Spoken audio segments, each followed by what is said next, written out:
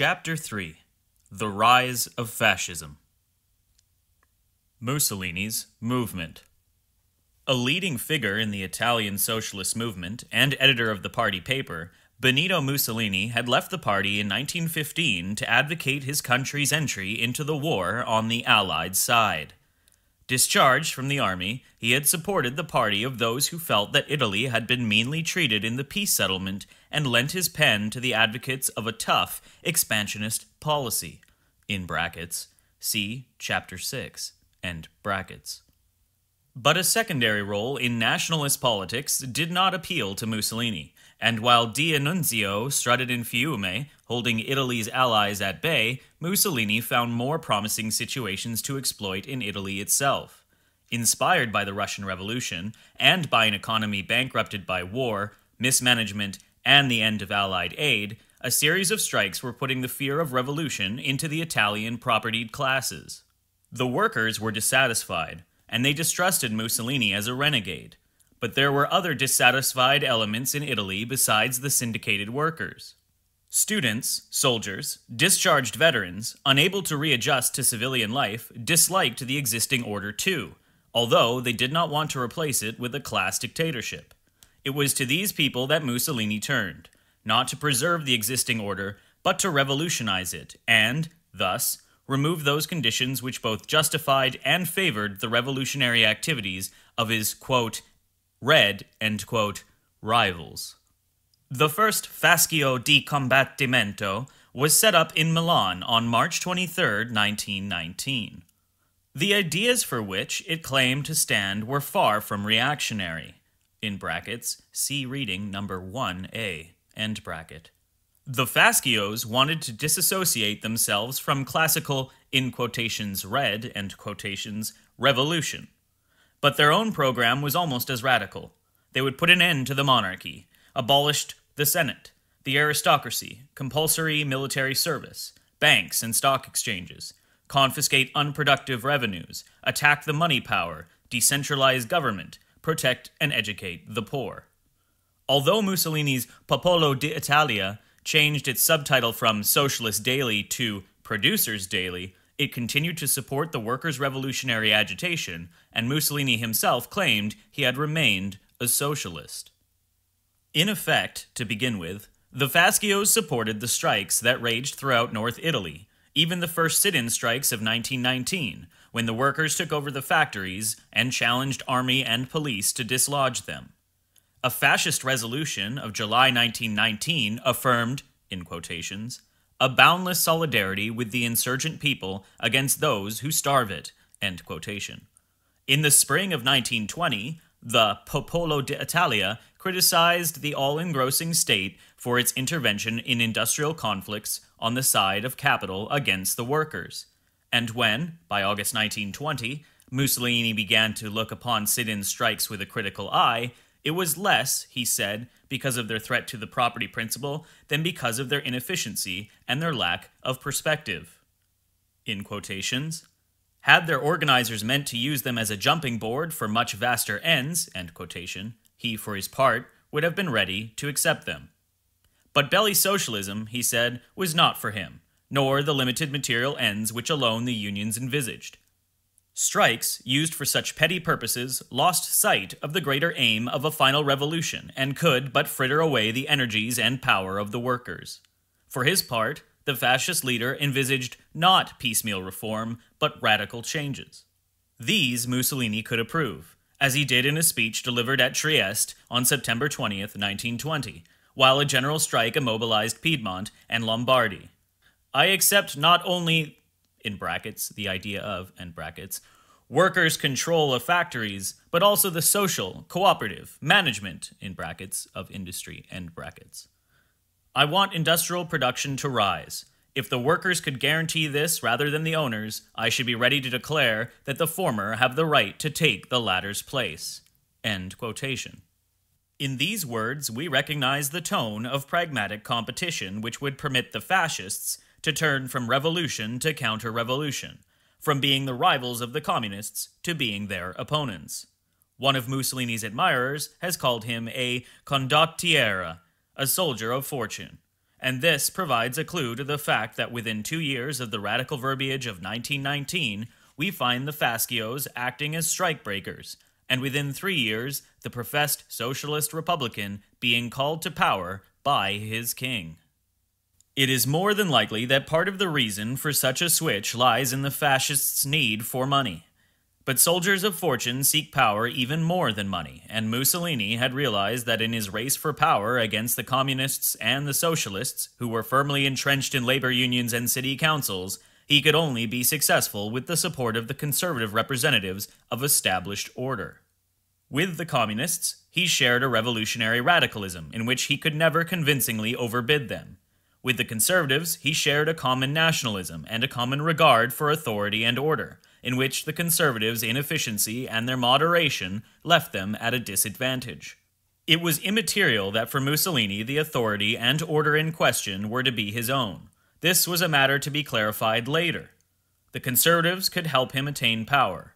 This secured, there was time enough to install an order broadly similar to that which he had advocated in 1919, but adapted rather to the needs of an ever-changing situation than to the points of a particular doctrine. Mussolini's movement and Mussolini's order, then, appear as the prototype of modern fascism, which is in effect an opportunistic activism inspired by dissatisfaction with the existing order, but unwilling or unable to proclaim a precise doctrine of its own and emphasizing rather the idea of change as such and the seizure of power. Difficult though it may be to conceive, such inspiration can provide a very powerful impetus for a revolutionary movement, the effect of positive statements in politics being generally divisive and that of negative ones unifying. Many a revolution has been carried out by people who did not know what they wanted, but knew very well what they opposed. Dynamics of Fascism. This was a lesson fascist leaders never failed to apply. In quotations, it would be folly to describe precisely in advance the road by which we shall attain, in brackets, our principles, end brackets, end quotation. Writes Oswald Mosley, The Greater Britain, in brackets, 1932, end brackets. In quotations, a great man of action once observed, "No man goes very far who knows exactly where he is going," end quotations. And the Belgian Leon Degrelle, in quotations, "You must get going. You must let yourself be swept away by the torrent. You must act. The rest comes by itself," end quotations. Across the border, in France, one of Jacques Doriot's most brilliant followers in the PPF, in brackets, French Popular Party, end brackets, sings the same song, in quotations. "It is not the program that counts. What counts is the mentality of the party that proposes the program," end quotation. Trio La Rochelle would write in 1936, in quotations, "Do not ask us first what is our program, but what is our mentality. The PPF spirit is a spirit of life, of action, of speed," end quotations. Doriot was a renegade communist. His chief competitor, renegade socialist Marcel Deat, thought the same, in quotations, fervor, end quotation. He told his followers of the Rassemblement National Populaire, in quotations, "is sometimes better than enlightenment and clarity," end quotations. In brackets, see readings number 1C, end bracket. What a movement needed to succeed, and it is important to remember that the sense of movement was essential in fact as well as name, was a mystique, a principle or an idea to which it could appeal, which could sweep its followers off their feet and off their minds, toward a goal left imprecise except in terms of power. In quotations, "It is not a question of working out a program," end quotation, a French right-wing terrorist declared. In quotations, "The question we seek to solve is of a higher order. We have to find the idea, the dynamic of salvation, the dynamic of action. Only an ideal, only a mystique are likely to redeem us, to raise us, to make possible the redeeming ascent towards the bright pinnacles of the future." End quotation. The curtain of lyricism discarded, questions do arise nevertheless. In quotation, "Ascension towards what?" End quotation. In quotation, "Change in what direction?" End quotation. Quotation, "Power for what purpose?" End quotation. and the answers to such questions provide an indication, if not of these movements' doctrines, at least of their tenor. In this connection, we should do well to remember that fascism never denied its early social radicalism. On the contrary, it considered itself a form of socialism, freed of humanitarian sentimentalism and Marxist dialectic, truer to fundamental socialist aims in that it tried to adapt itself to a changing historical reality which the old Marxist interpretation no longer suited. Socialism, by this time, had become a practically meaningless term. In certain cases, it served as a pejorative label to stick on objectionable men or measures. In others, it provided a popular description of desired but undefined reforms. Definitions like, in quotations, socialism is equality, end quotation, or, in quotations, socialism is justice, end quotation, do not go far before they beg the question how this equality or this justice are themselves envisaged. Socialist reform has generally been connected with measures carried out following a general plan and involving a redistribution of national income and social influence according to decisions made by specialists in the service of a central power. In other words, as it became effective, socialism became increasingly technocratic and moved further away from its original moral and humanitarian inspiration. Considerations of humanity and social justice play a smaller part in modern technocratic planning, in brackets, be it under the impulse of socialist ideas, end brackets, than they did in the original socialism of the 19th century. Material comfort and social and economic opportunity are desired for all, but they are wanted for utilitarian reasons and within the limits of more general interests. The good of the community may not, and often does not, coincide with the immediate good of single individuals. Much of the original inspiration of European socialism, on the other hand, had come from humanitarian rather than utilitarian concerns. The social romantics of the early 19th century had been moved by charity, not calculation, and it is useful to distinguish between humanitarian socialists and utilitarian ones. There is little to prevent the latter from operating on the national, or indeed, if convenient, the nationalist plane. Humanitarian socialism is almost necessarily pacifist and internationalistic, because the same concerns that make men care for their fellows at home apply to human beings everywhere. It is idealistic because it is founded on sentiment and on ideals. Being so, it will do best in fairly prosperous societies where a margin for luxury exists. This kind of socialism is useful as a palliative for the more obvious forms of economic distress and as an educative force. But it tends to collapse before the self-interest of individuals or of the group. Its adherents, then, have the choice between small-scale martyrdom, in brackets, as in the case of conscientious objectors, end brackets, and conformity, in brackets, as in the case of those who suspend their pacifism in wartime, end brackets. Utilitarian socialism, on the other hand, is opportunistic and empirical. It is doctrinaire, but ready to use doctrine in its maneuvers and to adjust its theory to the moment's needs. Its tendency is to consider human beings only as part of groups, in which it sees the significant unit of political calculation. Where humanitarian socialism is sentimental, utilitarian socialism tries to be mathematical. And, given this approach, there is no reason to wonder at apparent changes in orientation such as can be found, for instance, so frequent in Soviet history. When the socialism in question is of the utilitarian kind, its combination with nationalism is possible. Mussolini in Italy, Hitler in Germany, and Perón in Argentina all claimed that they had revivified socialism and given it a new efficacy and a fresh connection with historical evolution. Their claims were confirmed by many opponents who, outside of communist ranks, recognized a characteristic of the fascist or National Socialist appeal that later observers would ignore. In quotations, the National Socialists, it is essential to remember, call themselves socialist, as well as nationalist, end quotations, wrote the Daily Herald, organ of the British Labour Party, on May 2nd, 1933.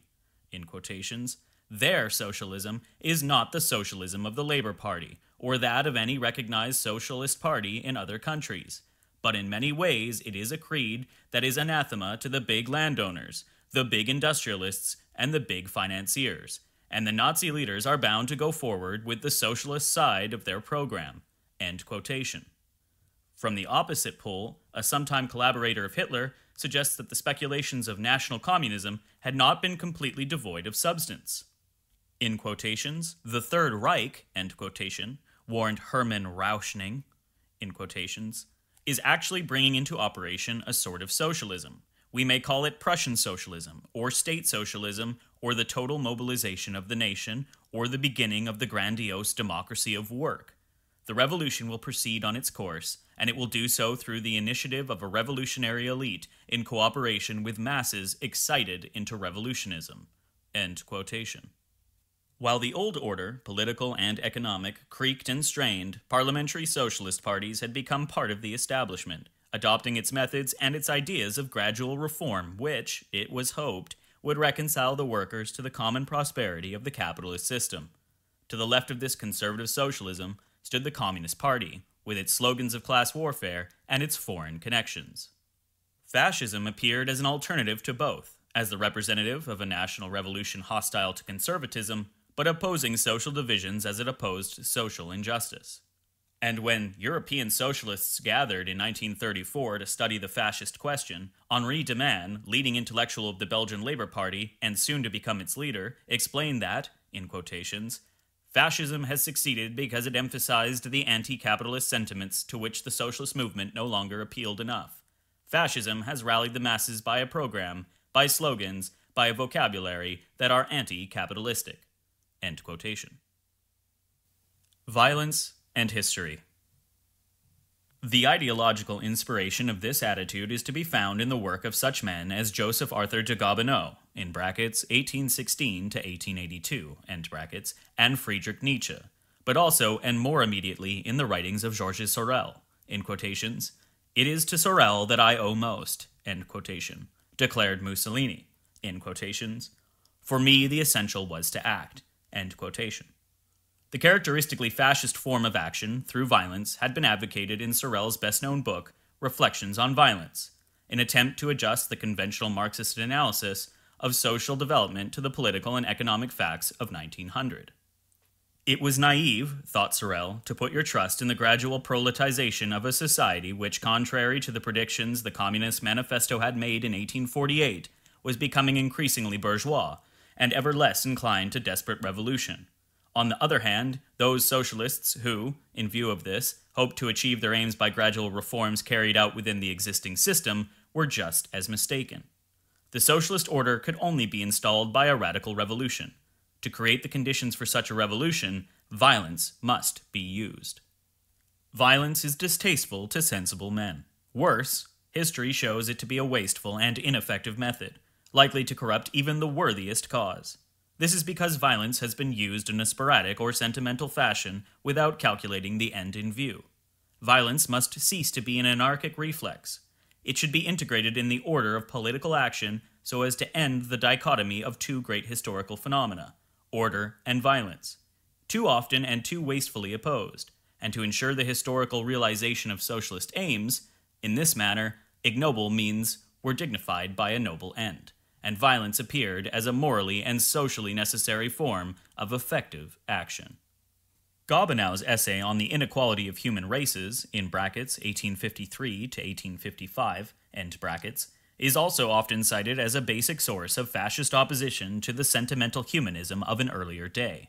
This can be misleading, for, while Gobineau argues in favor of white supremacy, Mussolini, who had been affected by his ideas, was not a racist.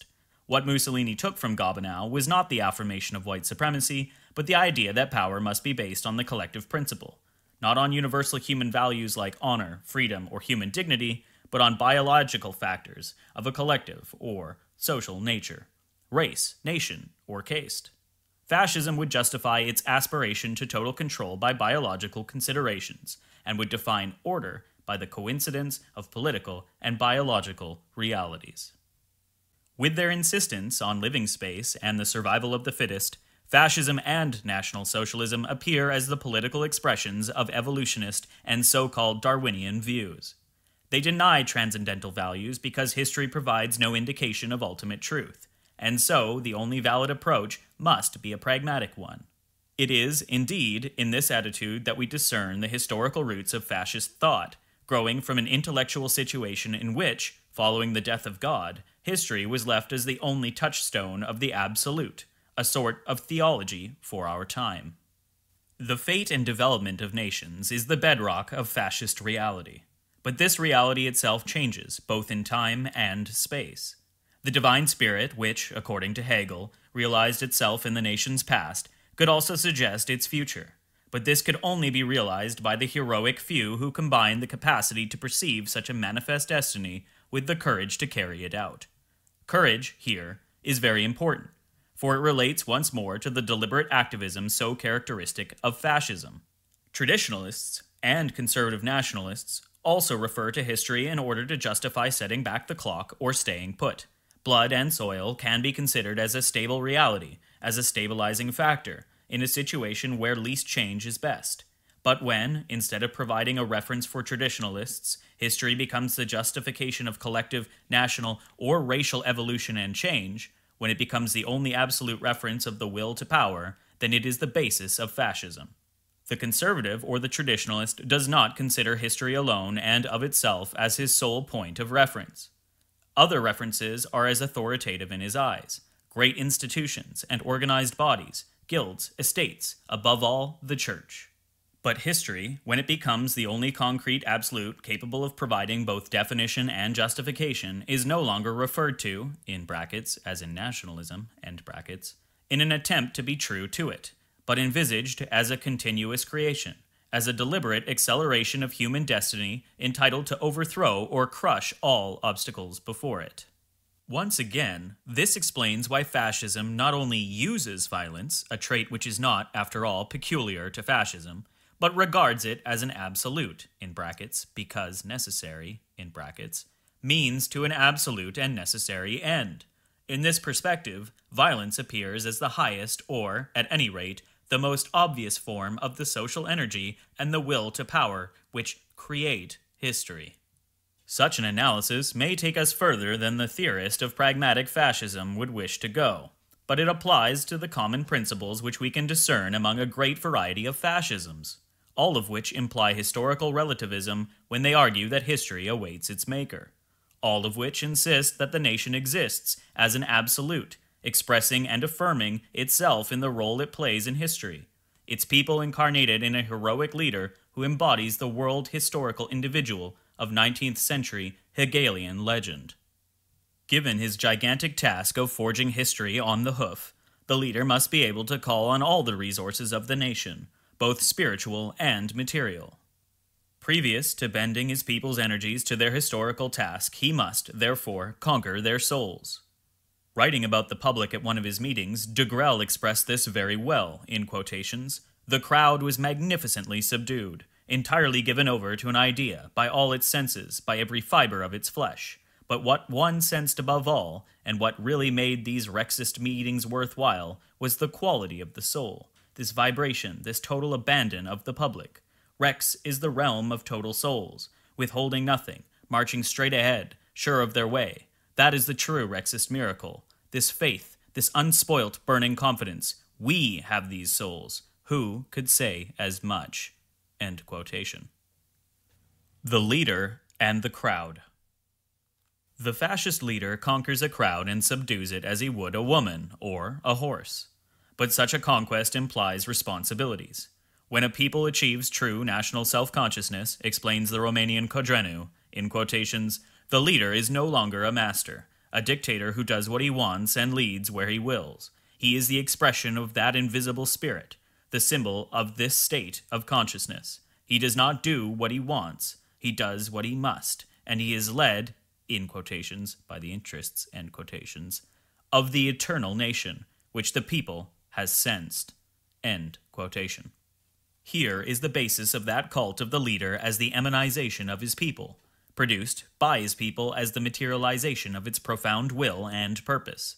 Such a leader is neither elected nor appointed. He affirms himself as the, in quotations, truly democratic, end quotation, chief of a group that freely accepts him. As we have seen, fascists and National Socialists stress this oneness between the statesman and his people, a people that gives itself to him, trusts him, and loves him, in quotations, this is the true popular sovereignty, end quotations. writes Pierre Day, leader of the Rexist group in the Belgian parliament. In quotations, leaders who command with authority but who, by direct contact with their people, feel in constant communion of will and ideas with everything good in the country. When such a sympathy exists, political formulas have little importance. End quotation. The general will of the nation is now concentrated in one person in whom the people, his people, can glimpse their true historical selves, their true destiny, as in a magic mirror in which they see themselves magnified and exalted. The cult of the leader constitutes an invitation to popular auto-idolatry. Proud of their popular origins and referring to them often, Mussolini, Hitler, Eva Peron, and Degrelle concentrate upon their persons not only power, but emotion and affection. The identity upon which the leader insists permits every sparrow to fly vicariously on eagle's wings and to enjoy the eagle's triumphs and his magnificence as if they were his own. Hence, perhaps one reason at least for anti-parliamentarism, which reflects not only disgust with the old order, but refusal to accept the very idea of delegation and representation, no representative assembly can replace or compete with the leader. When it comes to sheer opportunism, therefore, fascist anti-parliamentarism reflects this basic monism, an aspiration to direct democracy. Totalitarianism. To be complete, the empire of fascism must extend over minds as well as bodies. From this point of view, fascism appears as the modern and technologically perfected form of the ancient polis, a society totalitarian in its way, all of whose members worshipped the city's gods and obeyed the city's rules. And the situation it creates is similar to that which Antigone faced before Creon, in brackets, where private or transcendental values clash with the ruler's will, end brackets. Or Socrates before an Athenian democracy that could not tolerate mavericks for long. If the community is an organic whole, deviations are corrupting and cannot be tolerated. All must act as one, shunning dissensions as intrinsically harmful, seeking a unity which alone can save in the providential person of one man. As Drieu La Rochelle explained to the followers of Doiro, in quotations, saving France means saving the French, all the French, even those who do not want to be saved, who let themselves go, who ask only to be left alone. End quotation.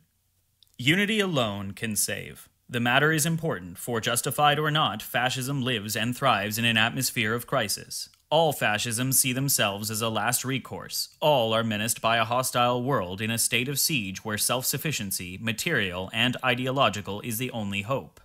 Totalitarian autarky thus appears as a further component of the state of siege mentality, which in turn is another justification for dramatic violence as the means of history, but sometimes also as its end.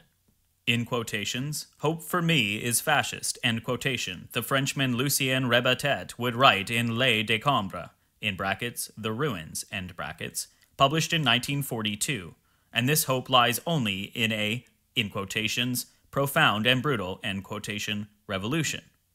In quotations, impossible without violence and radical destructions, end quotations.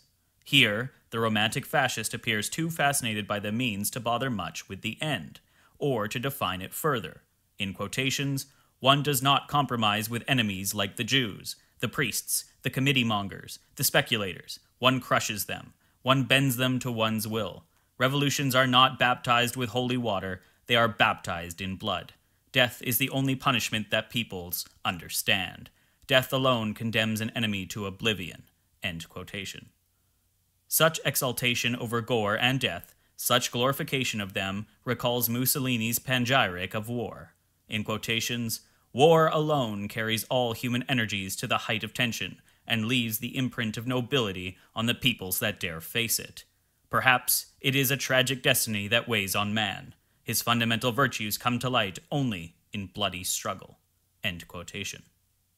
It is impossible, after all this, not to speak of Romanticism, the sweet rapture of vague, exalting words which inflame the imagination and stimulate the vocabulary even further. After the unexpected successes of Rex in the Belgian elections of 1936, the victors signed a sort of manifesto drawn up by one of the movement's few intellectuals, Jean Denis. In quotations, Rex is not an adventure, end quotation. The manifesto read in part, in quotations, it is something much more beautiful than an adventure. this great departure, this moving break with the past, this fantastic enterprise likely to attract spirits enamored of the absolute, is an answer to a call that comes from far in the past, from far in the present." End quotation. To seek a meaning in what is evidently an incantation would be a waste of time. It would be wrong, however, to imagine fascism limited to juvenile and demagogic lyricism of this sort, or, indeed, to think that juvenile and lyrical demagogy need be limited in its effects. The grandiose displays, in brackets, both Nazis and Rexists adopted the color red for their banners, end brackets, the verbiage and the wind were an essential part of great campaigns to conquer souls and hold them. Power must be attained, national unity forged, the collective will asserted by all means. Essentially democratic in its propaganda, if not in its essence. Fascism addressed itself to feelings, not to intellect. Rational appeals are accessible to few. They are also subject to criticism. Reasoning invites examination, speculation, and disagreement. Feelings can be shared, arguments seldom, and then by few. Hence, propaganda methods whose essence was determination and deliberate bias. The fascist historical relativism made academic objectivity seem as impossible to him as it does to the Marxist. Propaganda, a Rexist periodical asserted, had to be completely subjective. Ultimately, however, the individuality it expressed was that of the nation, the only ultimate to which anything could be validly related. Elitist democracy. And, while the national definition implied a kind of equality among all the members of the nation, it also suggested that, as a group, they constituted an elite. Thus, the assertion of the in-group against everybody else. All French being one against all non-French. All Germans one against, in brackets, and superior to, end brackets, all non-Germans. Provided the groundwork for both equalitarian and elitist argument.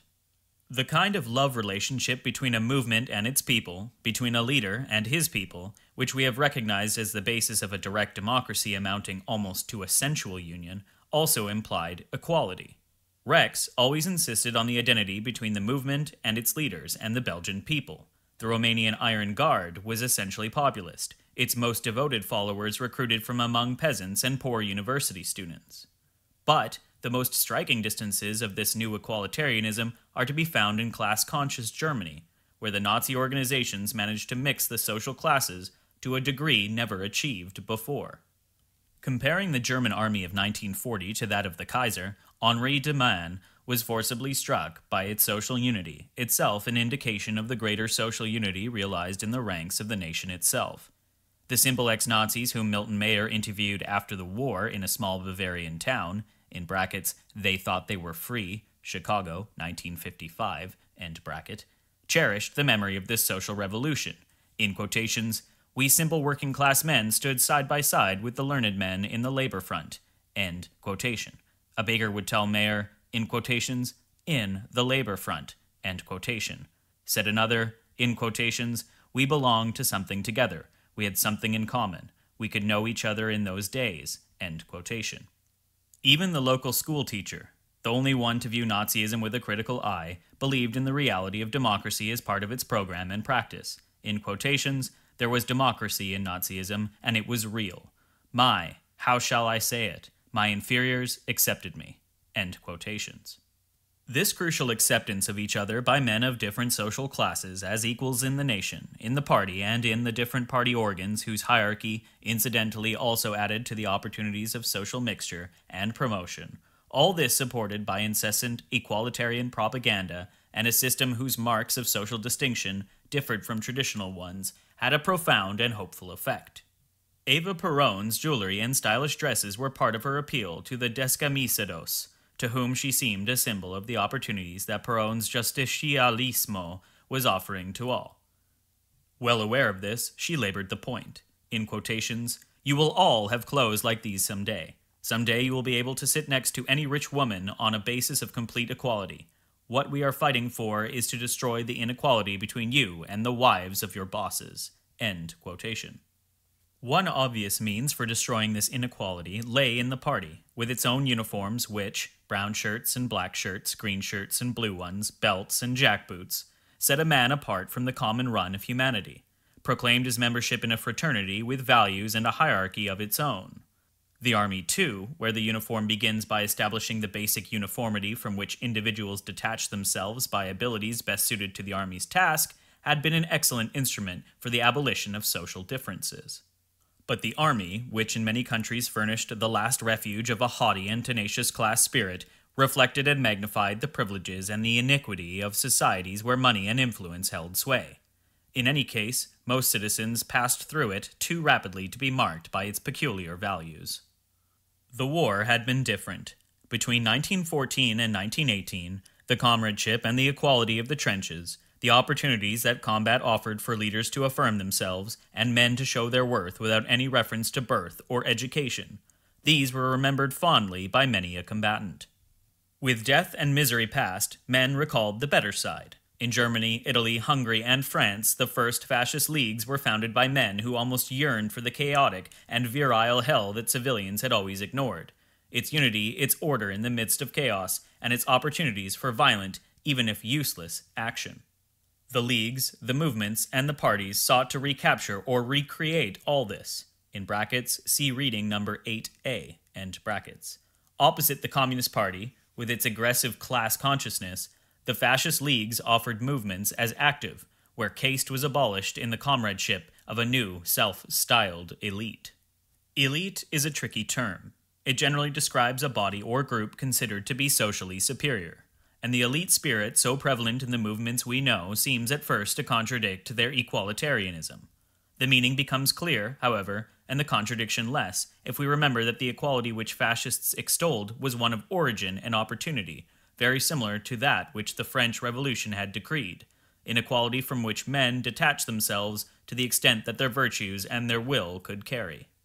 Marcel Deat explained this to his followers in some detail in a speech delivered in 1941. The old democracy wanted to persuade the most backward clods that they were equal to the greatest and the best of men. It found no difficulty in doing so, but, in the process, envy became a part of a false equalitarianism. Since men were no more equal in democracy than they had ever been, envy became the essence of relations between people who, inevitably, fulfilled different functions in society. But true freedom consists of carrying out your task in the place which suits you and which you deserve, and equality has two complementary aspects. On the one hand, equality of opportunity to begin with, for there can be no difference between men except that of their work, their talent, their true worth. On the other, in quotations, this higher, deeper, more intimate and indefinable equality which arises between leader and led, from mutual trust and from the absolute certainty that both sides carry out their duties for the common good and solely in order to serve it. End quotation. A new chivalry. To the mainstream of a grubby bourgeois world, the fascists opposed a doctrine of sacrifice, abnegation, and entire devotion to the cause similar to that which the good Bolshevik must accept, a doctrine to which they often added the mystical idea of transcendence by expiation. This last was strongest among the deeply Christian legionaries of Romania for whom, in quotations, the true and eternal victory, in brackets, was, end brackets, that born of martyrdom, end quotation. The same theme recurs on the lips of other nations. In quotations, it was by demanding devotion, exalting self-sacrifice, evoking renunciation, purity, labor gladly given, that Degrelle drew the wildest applause. End quotations. Reports Pierre Day. Oswald Mosley's Greater Britain ends with these words, in quotations, "Those who march with us will certainly face abuse, misunderstanding, bitter animosity, and possibly the ferocity of struggle and danger. In return, we can only offer them the deep belief that they are fighting, that a great land may live." End quotations. But it is Marcel Deat who reveals the fundamental sentiment most clearly, in quotations. People might ask whether we want to create an order. The word does not frighten me, but it has to be understood as the voluntary acceptance of a strict rule for the sake of a great task to which one has resolved to devote himself. At least, then, the revolution will have its regulars, as she will have her secular devotees. And if the future members of the one party took the oath of poverty on joining it, it would not be a bad idea. We live in times when exemplary behavior is essential, especially in those who want to reform. End quotation. Deat's order might have been one of reforming friars. A more frequent image is that of the medieval knight. We find it not only in the Nazi revival of medieval Ordensbergen, as training centers for the SS, Teutonic Knights of a later day, but also in the thought of Eugen Degrelle, who wanted his collaborationist social revolutionary movement to be like knights of old. We also find it at Nice in May 1941 when, on the day of the feast of Jeanne d'Arc, Joseph Darnand, authentic hero of two wars, decided to found a militia of the Veterans Legion, in brackets, Service d'Ordre Legionnaire, end bracket, which would support Pétain's national revolution, and to recruit this among young people sharing a common ideal embodied in the medieval knight. Darnand's SOL soon became the murderous and bloody militia feared auxiliary of the German occupants' Gestapo, but its oath continued to be administered to trainees on their knees who had passed the night in vigil and meditation under arms. Before a vast public gathered to hear him in Paris on his return from the Russian front, where the Germans were already in full retreat, Leon Degrelle, now a colonel commanding the Walloon Legion of the SS and speaking under its auspices, put it all with his usual brio. In quotation, "The true elites are formed at the front. A chivalry is created there. Young leaders are born. That is where you find the true elite of tomorrow. And there, between us, a complete fraternity grows up. For since the war, everything has changed.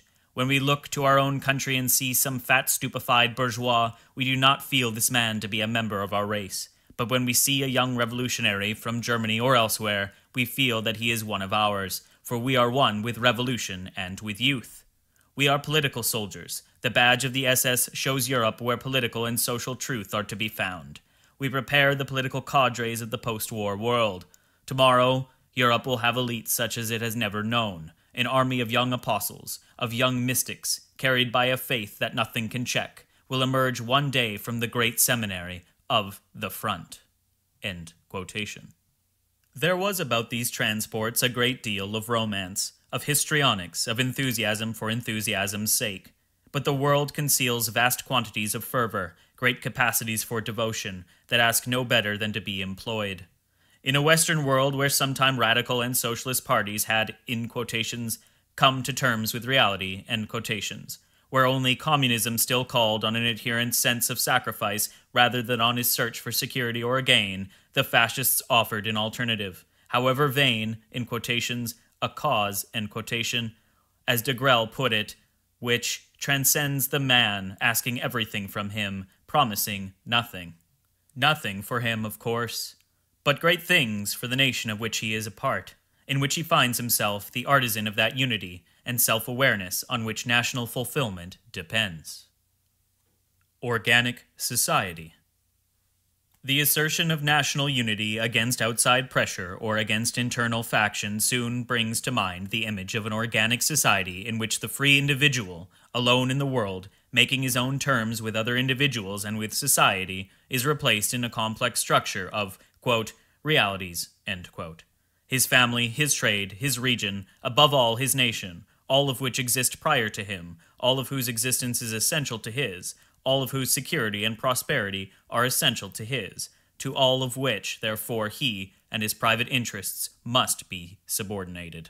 This, of course, bears heavy marks of Hegelianism.